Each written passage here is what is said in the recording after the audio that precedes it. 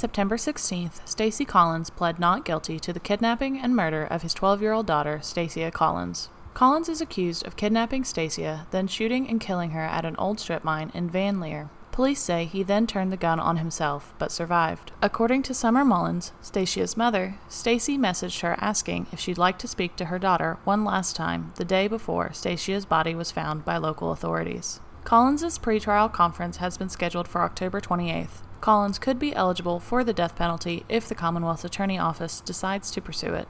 For Mountaintop News, I'm Brianna Robinson.